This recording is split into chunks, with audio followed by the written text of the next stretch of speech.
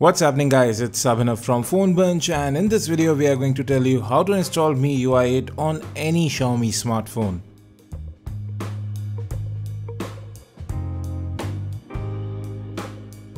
Now we have already installed MIUI 8 on the Xiaomi Redmi Note 2. The update will be available for the Redmi Note 3 very soon as well. At present it's available for the Mi Max, the Redmi 2, the Redmi Note 3G, Redmi Note Prime and some other phones. I have a detailed post on PhoneBunch.com on how exactly to go about installing the update, and all the file links will be there as well. Now since this is an official OTA update, it won't delete any files, it won't delete any of your data, all the apps will still be preserved. Now you have to download the correct OTA update file for your phone. Now there are two ways you can go ahead and install the new update. First, click on choose update package, and I have placed it in the root of my smartphone as update.zip. Just tap on that and the phone will begin installing. I would like to repeat that please keep the phone charged to at least 50% because it takes a bit of time. Another method is using the recovery. Again, that is available from within the MIUI Updater app.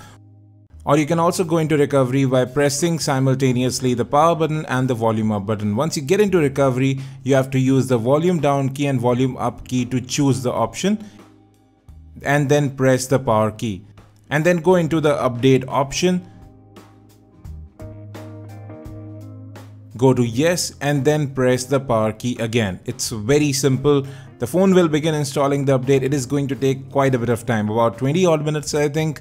And when the update installs, you'll get the back option. Just tap on that, then get into wipe and reset and just wipe cache. It's a good practice to wipe cache after every install. It helps.